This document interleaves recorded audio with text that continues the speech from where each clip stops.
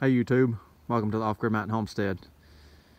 So I bought the cheapest beehive on Amazon. I've got two hives sitting right here. One of them is the May beehive that I built in a previous video and went over with assembly and all that. So if you want to set a simple one, I'll include a link to the May beehive assembly video. But anyhow, two of them sitting here. One of them is $103 and one of them is the May beehive, which was $123. So I was researching, trying to find another hive since I'm getting another newt colony in April. So I need another hive to get started. So I researched and found the cheapest one on Amazon. So let's break them down, compare them, and see if we can find where that $20 difference lies between the two hives. So I'm going to take them apart piece by piece, and we'll look at each component individually. And just for reference, both of them are 8-frame Langstroth hives, deep brood boxes, and medium honey supers. So we'll look at the top covers first, and for reference, the hives are going to stay in their same position throughout the video. So the one on the left is going to stay on the left, one on the right is going to stay on the right. No funny business, no monkey business going on. Let's look at the top covers, both of them metal clad. Similar construction. The only difference I see is the nails on the one on the left are flathead nails, and the one on the right has a more rounded head nail, but for all intents and purposes, very, very close to identical. Now I'll remove the top covers and we'll check out the inner cover and give you another shot of the top covers before I move them away. You can see the wood thickness is the same, construction is exactly the same. So right, we'll move them now. We'll look at the inner covers. Alright, now we'll check out the inner cover. Don't really see any difference between them. It's even the same shade of wood between the two of them. Construction is the same. So nothing big difference on them. Looks very, very close to the same, not exactly the same. So now we'll look at the honey supers. Let's look at the frames between the two and the foundation. You can see it looks almost identical, if not identical. So they're probably stamped out in the same place.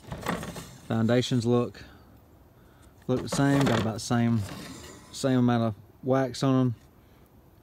Just a little smidgen on there, so no real discernible difference between the two. Just for reference, let you look at them right there.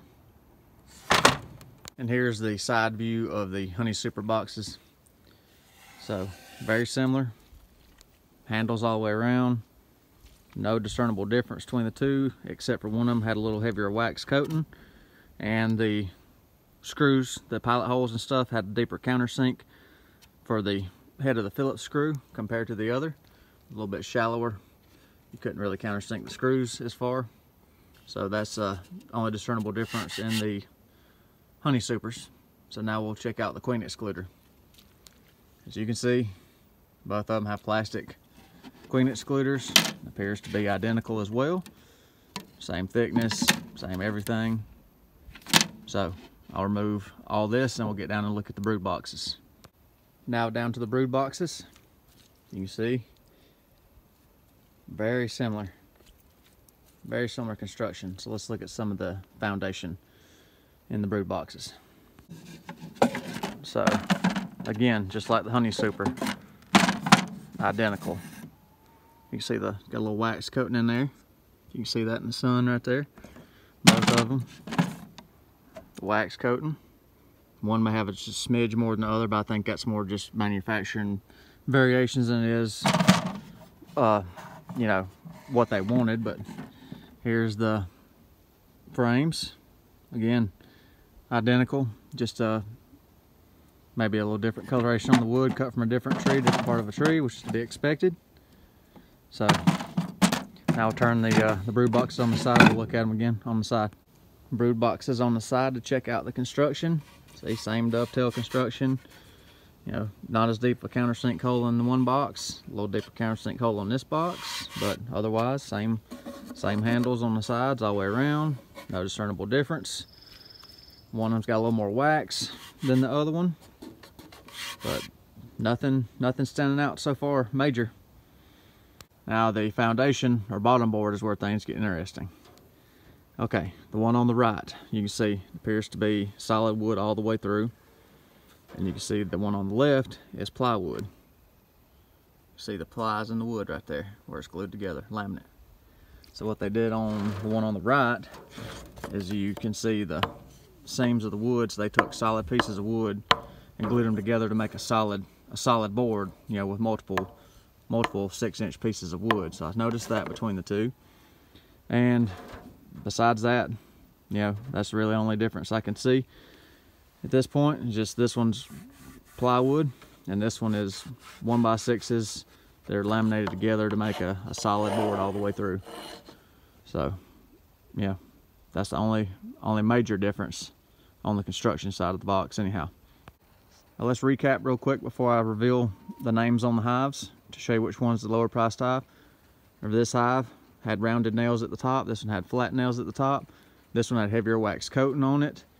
And this one had the bottom board that had multiple solid pieces of wood laminated together to make a solid bottom board. And this one had a plywood bottom board.